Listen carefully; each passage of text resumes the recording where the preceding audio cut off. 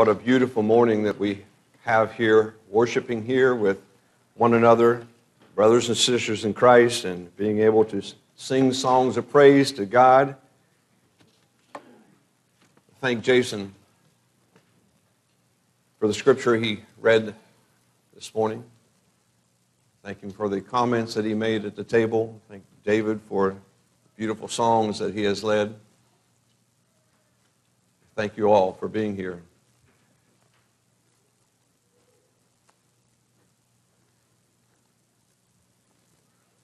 Jason made reference to the lesson I prepared this morning, seeing harvest through his eyes. And the text that we're going to spend a good bit of the morning is in Matthew, the 9th chapter, verses 35 through 38. I'll give you a few moments to turn to that. Through this passage, there are several things that we need to be aware of. Matthew 9, 35 through 38.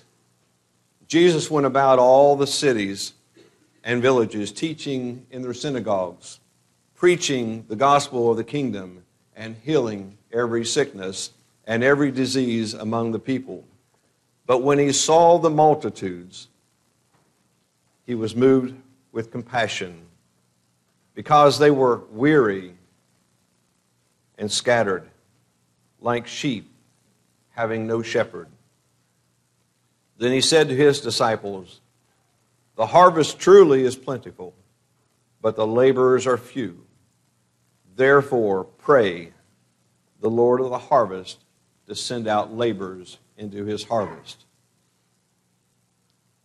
There's a lot of wealth in this passage that we need to consider. I want to start out, though. A few years ago, there was a research group that was involved in gathering and analyzing information concerning religious beliefs of Americans since 1984. That was quite a few years ago. But many of their findings are startling and rather eye-opening. They found that 33% of Americans at this time, in 1984, believe in God but have no church affiliation whatsoever. While it found that 20% of those who have church affiliation believe that just living a good life will gain them a place in heaven. Given those two stats alone, tells us that 53% of Americans at that time are lost and on their way to hell.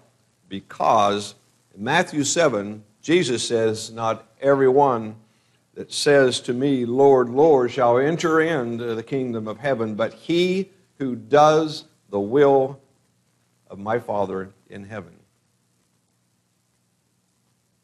Now, this doesn't take into account, this research, the people who are atheists or are involved in occult forms of worship. So over half of everyone you run into, you're going to find out really are lost. This is a growing population, as we can tell in our day today.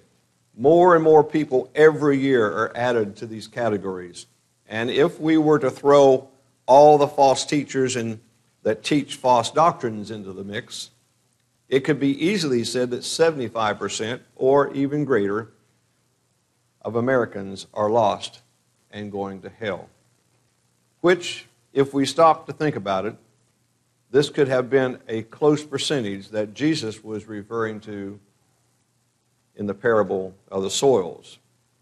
In Luke, the 8th chapter, verses 4 and on, he talks about some of the seeds fell by the wayside. Some fell on rocks. Some fell among the thorns, but others fell on good ground. And I believe this is why Jesus said in this passage that the harvest truly is plenteous. There are people to reach. There is work to be done. One of the greatest dangers of the church today is that we don't see this as the most important work for us. Just think about that. Thousands and thousands of people that have beliefs that are contrary to God's Word. Walking around us in our everyday lives. Do we take the time to stop and think about their lives, their soul's conditions? This is not important in our lives. Most everything else comes before the work of reaching the lost with the Word of God. So as the masses of people gathered to see Jesus, and as Jesus ministered to the needs of the people all around him, he met their physical needs, but he was able to see beyond just that. Jesus was able to see the deepest needs of their hearts. He looked at the multitudes around him, and he was moved with compassion. He was moved with compassion for them. He saw the reality of the need of the people all around him. He saw them as they were, and he sought to share this with his disciples. Jesus wants us to see the danger of humanity as he does. He wants us to see the people as they really are. He wants us to be moved with compassion, just as he was. He wants us to be able to see the harvest through his eyes. This is the thought I want to stress with you today. I want us to see the harvest through his eyes. May the Lord help us to see the lost people around us just like Jesus saw them. In our study today, I want you to see 4 things that Jesus saw. He saw the pity of the harvest. As we read in Matthew, the 9th chapter, when he saw the multitudes, he was moved with compassion for them because they were weary and scattered, like sheep having no shepherd. When Jesus looked at the lost people around him, he saw them as they really were. He was able to look beyond the outward appearance of their self-sufficiency, their self-righteousness, their self-confidence. Jesus saw the inward paths of pain, loneliness, and misery that they felt in their hearts. Jesus saw people who grew weary under the load of their sins and the unrealistic expectations which were forced upon them by the religious leaders and the burdens of the land. He saw people who were scattered. He saw people who were wandering aimlessly through life with no direction and with no planned future destination. And most importantly, he saw people who lived life with no shepherd for their souls. He saw people that was hopelessly lost. Oh, how we need to see the multitudes just like Jesus saw them. All around us, we see families that seem happy. They have good jobs, they have plenty of money, they have houses and all the things this world can offer them. But if we could only look into their hearts, we might see turmoil. We might see fear, loneliness, desperation, and even no hope for their souls. Have you ever heard the expression, "I'd like to be a little mouse in that home"? Well, most generally, that was said for the wrong reasons. But for the right reason would be to find out what was missing in their spiritual lives. Find out if they even think about God. Find out if they even study their Bibles. Many times we find that the lives of those around us is all about the present time and things of this earth. What they truly need is Jesus, and they need a Lord and shepherd. Also in our neighborhoods, we see other families that don't have much as a first group, but they do work, and they do have a place to live. And their lives are also driven by worldliness. They seem kind of standoffish to the gospel. They're even angered toward those who even try to tell them about Jesus. But if you could rip aside the layers of their lives and peer into their souls, you might see people who are afraid to die and even afraid to live. They're people without hope. They need someone, too, to see them as they really are. Someone who can comfort and console them with love and with God's Word. Someone who could see them as they are and still love them. These kinds of comparisons could go on forever, but what Jesus really saw was the end of these people's existence. He saw where they were headed. He knew that without Him, they were all doomed to perish in hell. This is what we need to see today in our friends, our families, and our neighbors.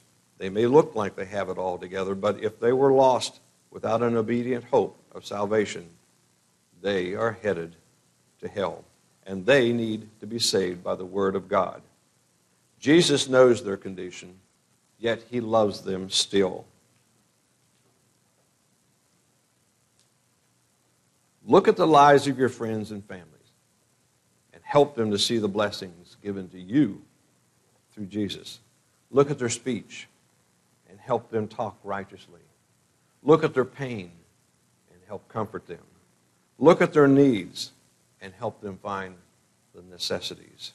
May the Lord God help us to see the harvest through His eyes. Point number 2. Jesus saw the potential of the harvest. Jesus looked at the crowds around Him and He saw a plenteous harvest, as we read earlier. I am sure that all the disciples saw people, all that the disciples saw were people pushing and shoving to get close to the Savior. But Jesus saw more. He saw men who needed salvation. He saw a harvest that was ripe for the picking. He looked beyond their condition and their destination, and He saw a people that could be delivered. He saw a people that could be delivered. A people that could be changed. And a people that could be saved. He didn't see the problems, but He saw the potential.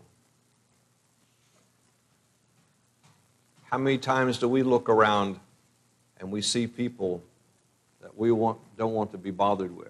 We see people that they won't accept the truth. They won't have anything to do with God. What do we see when we look at the people around us? Do we see sinners lost in their filthiness and vileness with no hope of changing? Do we see people who are like dogs and don't care? Do we see people as they are, or do we see them as the Lord does, with hope and potential? That's the view we need to observe. That's the view Jesus had of lost men. He saw them not as they were, but as they could be by the cleansing power of God.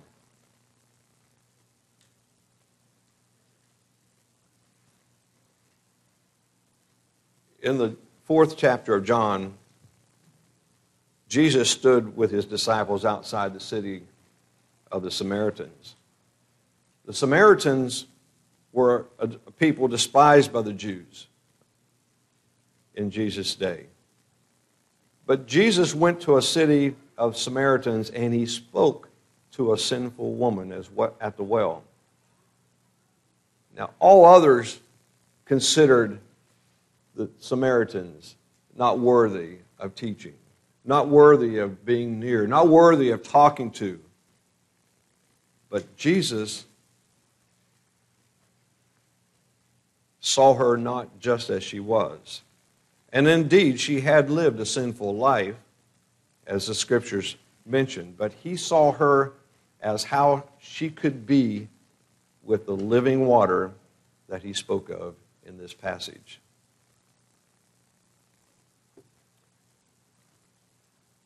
Down in verse 27, at that point His disciples, they came and they marveled that He had talked with them, or with a Samaritan woman. Yet no one said, "What do you seek?" Why are you talking with her? But later in verses 34 through 38, Jesus said to them, my food is to do the will of him who sent me. His will was to do the will of his Father who sent him, and to finish his work. Do you not say there are still 4 months, and then comes the harvest? Behold, I say to you, lift up your eyes and look at the fields, for they are already white for harvest. And he who reaps receives wages and gathers fruit for eternal life, that both he who sows and he who reaps may rejoice together. For if in this the saying is true, one sows, another one reaps. I sent you to reap that which you have not labored. Others have labored, and you have entered into their labors. But then again in the later verse 39 through 42, he goes on to say, many of the Samaritans of this city believed in him because of the word of the woman who testified to her friends and the family. Remember the story. She listened to Jesus, and then she went to tell her friends and family. And she testified to her friends and family, he told me all that I ever did. He as being Jesus. So when the Samaritans had come to him, they urged him to stay with them, and he stayed there 2 days. And many more believed because of his own word. Then they said to the woman, now we believe. Not because of what you said, for we ourselves have heard him, and we know that this is indeed the Christ, the Savior of the world. Brethren, there are people all around us who need Jesus, the Savior. The harvest is truly plentiful. Many are ripe for the picking. We just need to see it and go into the fields as Jesus did. You may ask, where are the fields of harvest? Well, they're your next door neighbors. They're your friends, your family, your fellow workers, and even your new acquaintances. May the Lord help us to see the potential harvest through his eyes. The next point, Jesus saw the problem of the harvest. He pointed out that there was plenty to harvest, but there's a problem. As Jesus looked at the harvest, he acknowledged the fact that it was plentiful and that it was pitiful. But as he saw lost men all around, he recognized that there were only a few laborers working in the Father's field. Does this present a problem today? Reaping the harvest of souls is hard work, and few, it seems, are willing to roll up their sleeves and get involved in the work. Matthew, the 4th chapter, and 18 through 22, Jesus called his men to follow him, promising to make them fishers of men. Have you ever wondered why Jesus chose fishermen to do his work? Fishermen, they set out their lines, they set out their nets day in and day out, not knowing that they're even going to catch fish. But they set them out anyway. That's why Jesus chose fishermen. That makes sense? You don't know whether the person you're talking to is going to become a Christian or going to believe in God. But should that stop you from planting the seed? Should that stop you from watering the seed?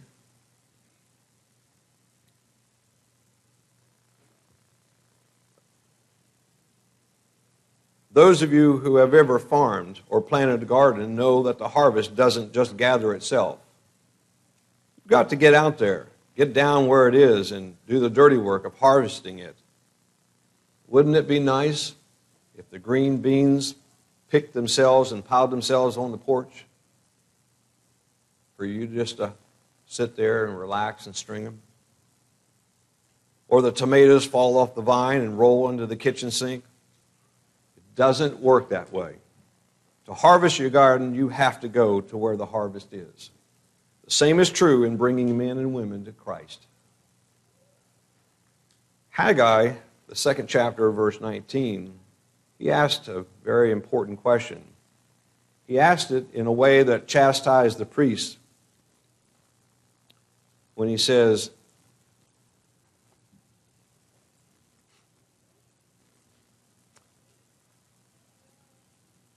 "Is the seed still in the barn?" Which indicated that if the seed is not sown, don't expect a harvest. What good is the seed in the barn? It's not going to grow. Sowing the seed is not easy work. Jesus didn't say it would be, but it must be done if we expect a harvest to be gathered. May God help us to see that the laborers are few, and He needs us to go into that field to harvest. The last point, Jesus saw the power of the harvest. As Jesus spoke about the harvest and the needs associated with it, He told His disciples what to do first. He said in verse 38 of our main passage, to pray that the Lord of the harvest would send forth laborers into the harvest. Do we pray? Do we pray for God to send us into the harvest? If we don't, is there something wrong with our prayers? Is there something wrong with our hearts, not willing to plant the seed? Are we satisfied for the seed to be left in the barn? God places all mankind before our eyes. He puts people all around us, giving us the opportunities to plant the seed. Then we must water the seed of the Word that's planted, and then we must see that the light of Christ is constantly shining upon those lost hearts of mankind where the seed was planted. Paul said in 1 Corinthians, the 3rd chapter, verses 6 through 9, he says, I planted, Apollos watered, but God gave the increase, so that neither he who plants is anything, nor he who waters, but God who gives the increase. Now he who plants and he who waters are one, and each one will receive his own reward according to his own labor. For we are God's fellow workers. You may be asking another question. Where's the increase? And we wonder sometimes, why isn't this building full? Why aren't our numbers increasing? Have we planted? Have we watered? We must develop a longing desire to save the lost and begin praying for them as we should. Souls will be saved, and with the Lord's help, we will develop a deep compassion within us for them, within our own hearts, so that we will continue harvesting more souls. Can we see the need this day to pray? If we can, the starting place is to get before God in prayer and truly ask Him to strengthen our weaknesses so that we can go into the field and that we can begin working and gathering the harvest. Isaiah said in Isaiah 6, 5 through 9, he realized in a dream that he was a sinful man. He was sinful in his duties to the Lord, and he asked why. He was asked by the Lord, whom shall I send?